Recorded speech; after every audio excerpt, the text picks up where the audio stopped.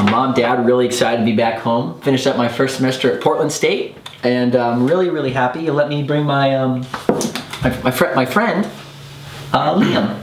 Well, Richard, your father and I are so happy to have you home. Thanks, Mom. It is such a pleasure.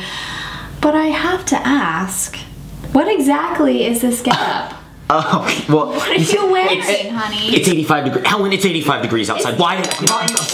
I'm not even used to this yet. What is that a key to? My mind, Dad. What are they teaching him at this libtard university? Doug, let's cool it down a little bit. Let's bring it back to the boys. How did you meet Liam? Oh, that's a fun story, Mom. We were out one night, and the next day we were we were already riding together. Liam, stop. It was a little. I'd never done it before, and it was a little sore the first couple times we did it. But you know, I don't quite follow. Riding fixed gear bicycles. Fixed gear bicycles, Doug. Do you know what that is? Fixed gear, Richard. When was the gear broken? We got you a Schwinn. It worked perfectly. May I please have some more wine? Excuse me. It's only 5 o'clock, sweetie. Let's offer some to our guests. No, thanks, but I actually strictly drink kombucha. Let's not drink wine. This is for Mama. Yes, Daddy needs some as well, sweetheart. Hey, Mom, why don't we get some music going? Helen, put the Jimmy Buffett on the new Bluetooth speakers. Wait. I brought the shins. I brought the shins on wax. Vinyl. Oh, I just got that at Urban. Goodness. Dang. Dad, what are you doing at that libtard university? Did you go to the Bernie Sanders rally? You have changed, son. Shut up! Gosh, this is obnoxious. I had this dinner for one reason. I really want to tell you guys something. I just want to come out with it. Richard, sweetie, your father, we love the gays. We love the gays. We love the gays. We love the gays. Helen, we love Oh the my gays. gosh, I'm not gay. Mom, Dad, I'm not gay. I'm a hipster. Let's just say grace.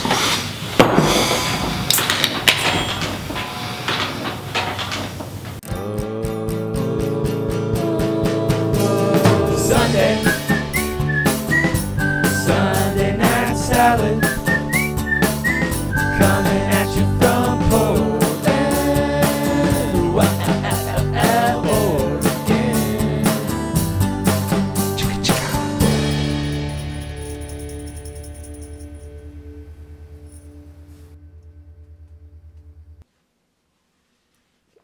Bienvenidos, aloha, and welcome into Season 2, Episode 1 of Sunday Night Salad. I'm Alex Crawford, your host. Alongside me, not as always, there is no Milk Flood here.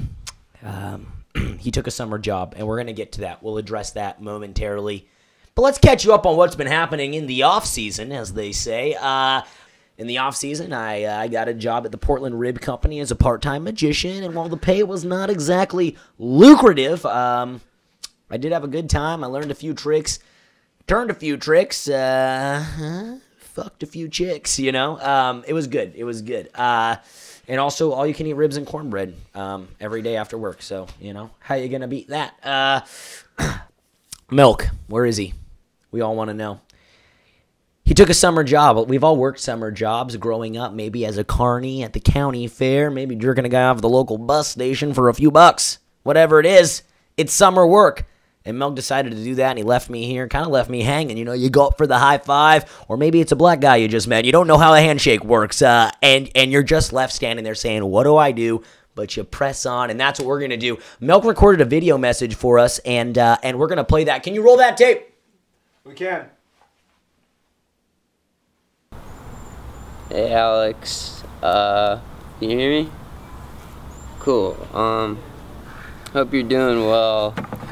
Just wanted to leave you a message saying I don't think I'm doing the show this season. I think I'm done. The food industry's really taking off and I'm trying to, you know, step it up. I got this lemonade stand set up. It's cool, like I think it's sick. I mean, it's not really selling so well. I don't really give a fuck. I don't know why. I'm on a highway to hell. My lemonade will treat you so well. Lemonade. I'm on a highway to heck. Lemonade, it's the best. But yeah, say hi to everyone, and I'm leaving the show.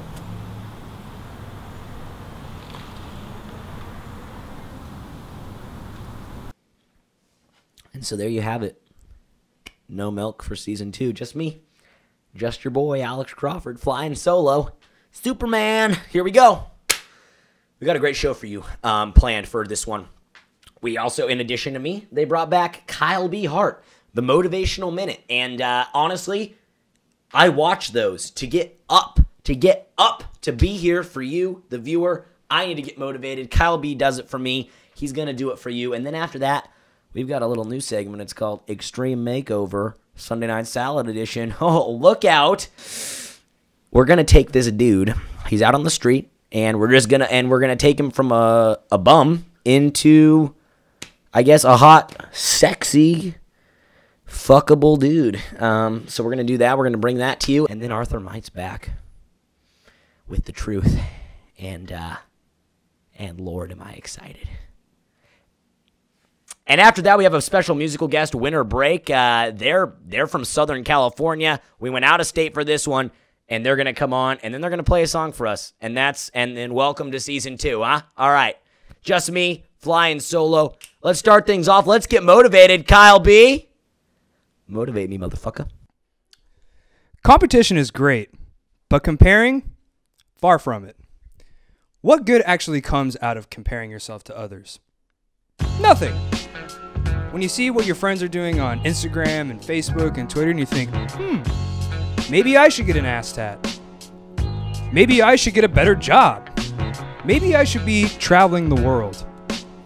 You know, it's not very fair to compare your life to someone else's, especially in social media, because that's just a small window of who they actually are as a person. And when you compare yourself to other people, you're really just pushing yourself farther and farther away from your actual dreams and what you want to achieve. So instead of comparing yourself, why don't you try creating yourself? Fuck yeah, Kyle B. I fucking love this shit, man. You know how pumped you get me and the audience. That's why they brought you back.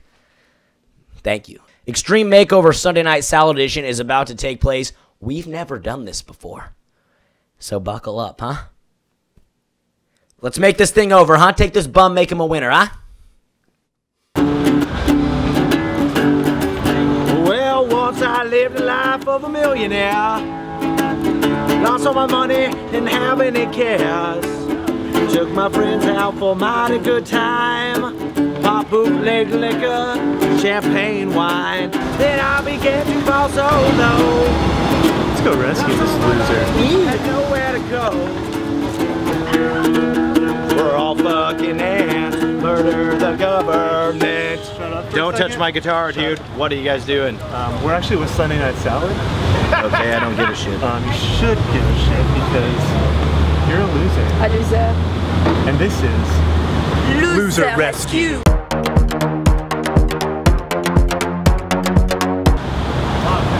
Okay, I'm gonna keep playing. Fuck you guys. Murder the government. Welcome to Loser Rescue.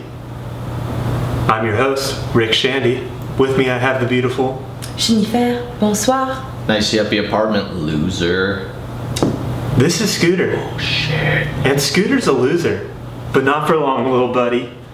He is going to be transformed into a normal looking man.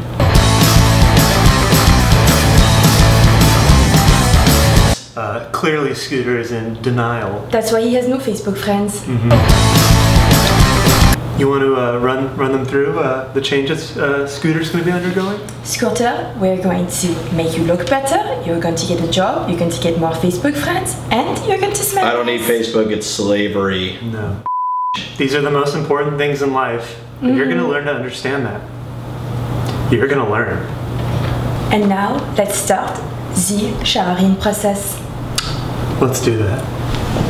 Come on, Scooter.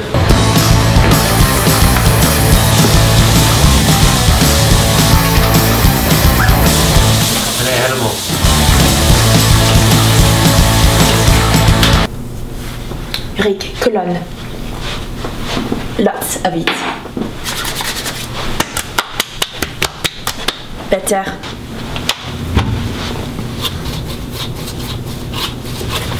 Other.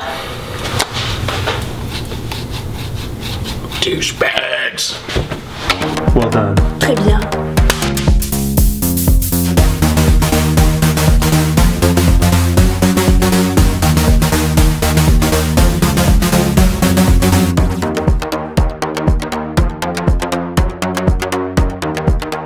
Loser rescued. Mission accomplished.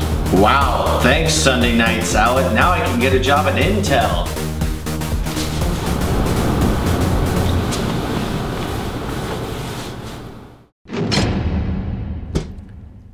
Although I do wonder if drinking a Lime-A-Rita makes you a pussy.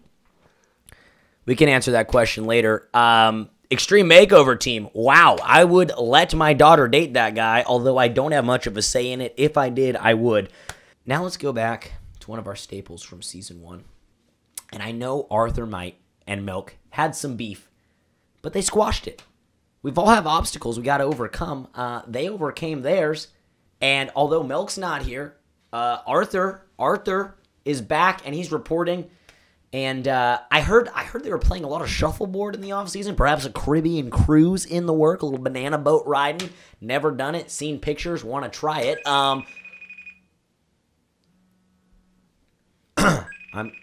I'm so sorry. I have a FaceTime from Milk Flood. Okay, let's go to this. Hey, we can cut to this, right? Okay, let's go. Milk Flood FaceTiming me live. You wouldn't... Yeah. The truth is stranger than fiction. Milk? Hello?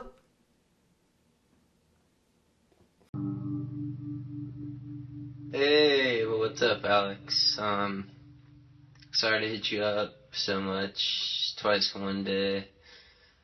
Well, the food and beverage industry isn't really working out so well. Need a little money. Just got a quick message for you.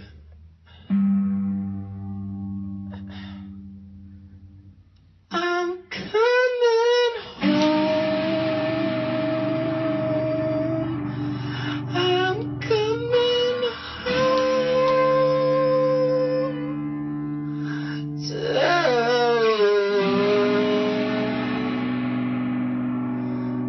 I'm coming home. I'm coming home.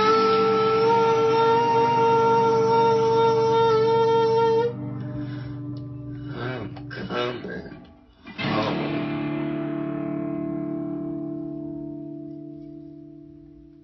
Coming home, baby.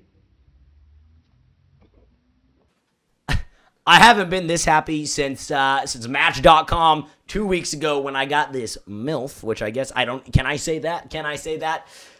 No, I'm actually super stoked. Having Milk back, this has been really hard without him. But you know what makes it a little bit easier? Arthur Might's killer reporting. Arthur! What's up? What's up, Crawford? I'm down here in Pacific City, about to compete in the Cape Kiwanda Longboard Classic alongside my buddy Swaymer. I don't know how far I'll go, but I think Swaymer's going to bring home the gold for us. Sorry to hear about Milk, man. Hope you're doing well.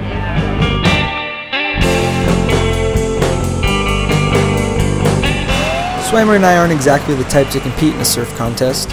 I mean, we're just a couple of Portlanders who try to get out here once a month.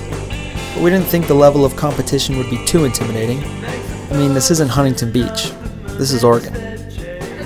Land of the great whites. Land of those submerged logs that you're always afraid are going to knock you in the dome when you're duck diving.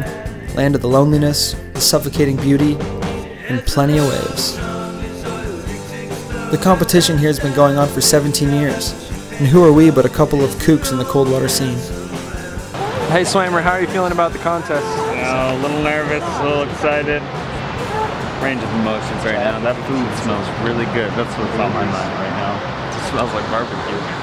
Maybe barbecue chicken.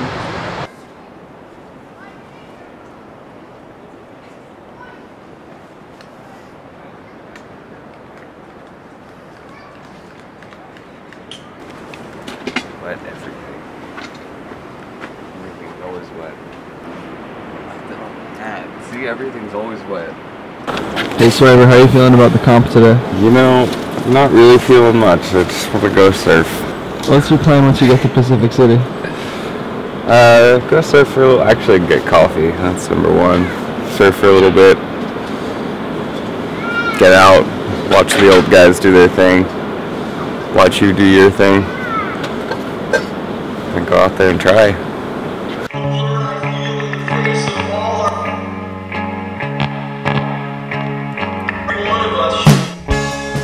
Surf contests are a funny thing. I mean, besides size of wave and difficulty of maneuver, which, let's be honest, we don't have any, the only thing the judges can judge you on is style. And what could be more subjective than somebody's style? It all just feels like one big aquatic fashion show. Here's my pondering gargoyle. I call this one Swaymer walks to the shindig and then thinks, oh shoot, how am I going to get home? Should I Uber or should I Lyft? He gets home by midnight. This is my oldest trick in the book. I call it sucking up to the locals. At the closeout of the day, Swaymer and I had impressed the judges enough to move on to the next round. We were coming back tomorrow for the semifinals.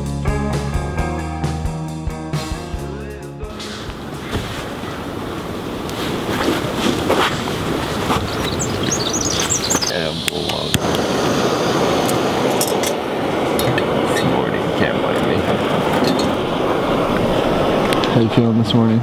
You know, confident. I think we got this thing in the bag. You get a good night's sleep? Nope. Why not? Because I slept on the ground.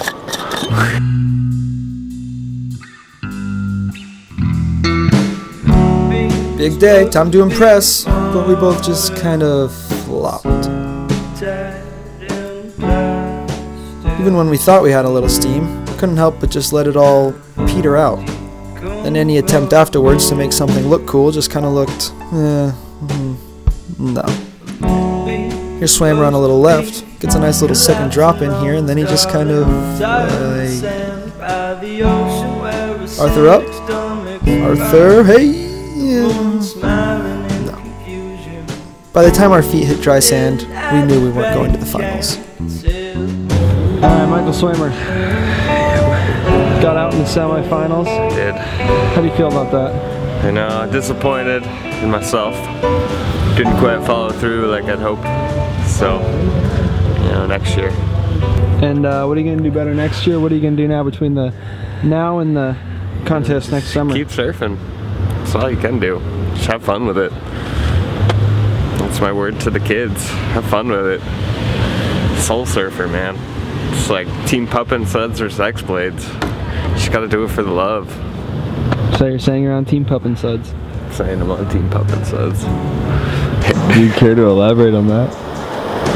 Well, you know, put so much time into one thing that you really love doing. Judges tell you you're not good enough.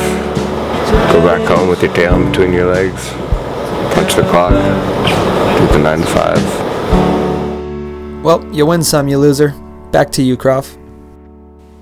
Arthur, I'm sure that piece was great. I actually was not watching. I was grilling a steak. I'm a little bit hungry. I'm a little bit lost and confused, as I said before, without milk. Although I did have some of this royal jelly, as recommended by the Pollen Man back in episode 3 by you, Arthur. Thank you. My therapist said I should try a more holistic approach. It's not working. I need a cigarette. But in the meantime, I'm going to get to this steak. Let's bring on our guest, Winter Break. Let's bring them on. Come on down, guys. Come on down and take a seat. They're a band. I believe they're from Southern California. And I'm going to ask them some questions. So come on down, take a seat. Let's get in here, huh? Lost the,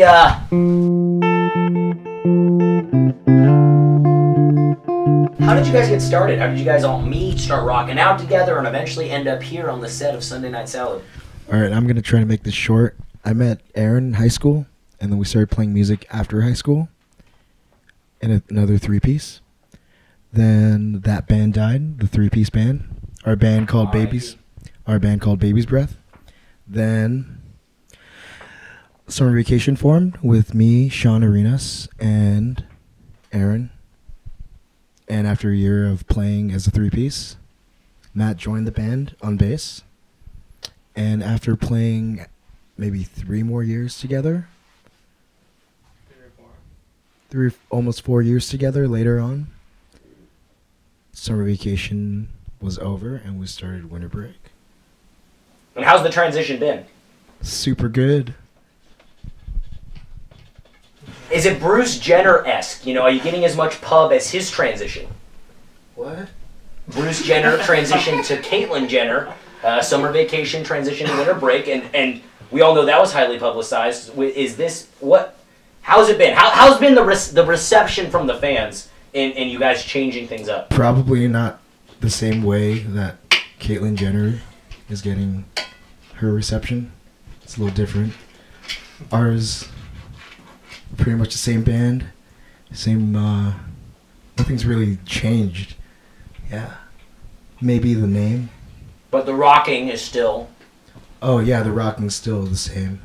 Yeah, I think we rock as hard as we can. I do too. I do too. Thank Let the you. record show. Thank you so much. That smells pretty good. Would you like a bite? Yeah. Open wide, buddy. Yeah, chew that right into the mic. Let the audience hear.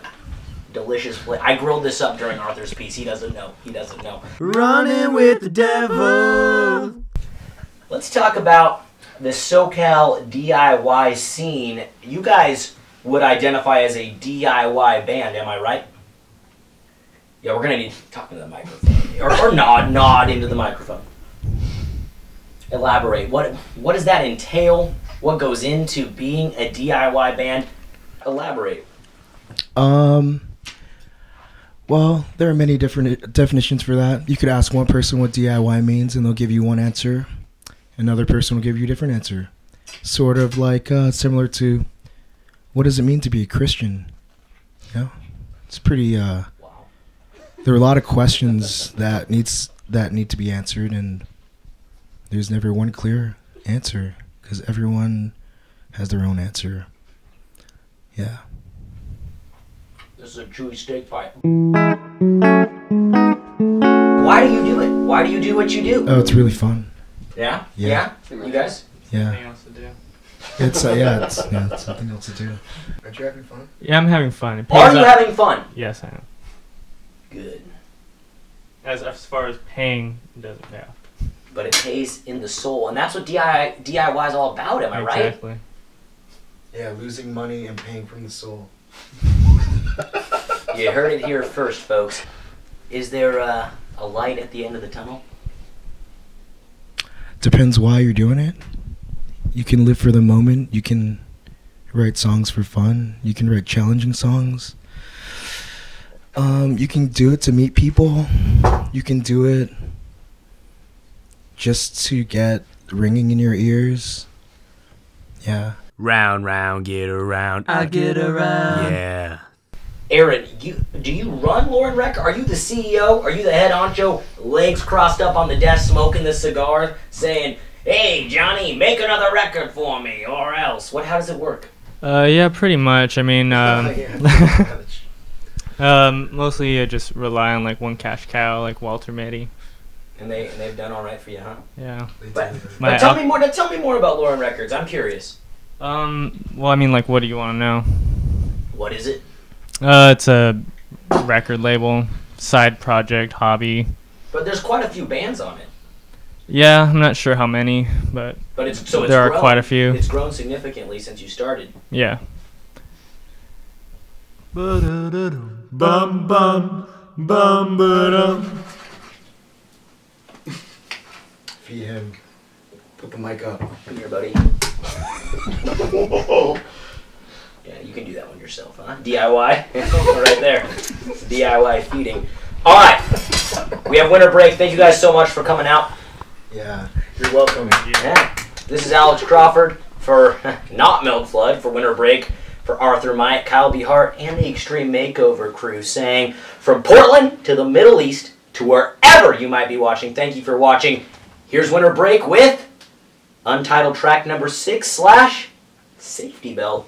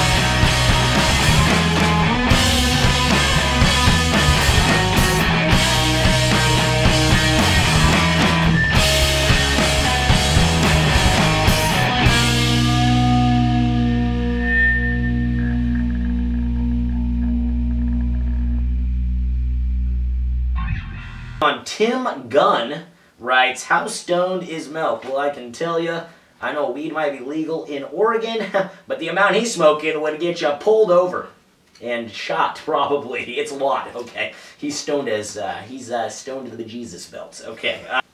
I watch so much goddamn porn, I gotta find new subgenres to even get hard to. As Michael Jackson said, Annie, are you okay? Are you okay, Annie?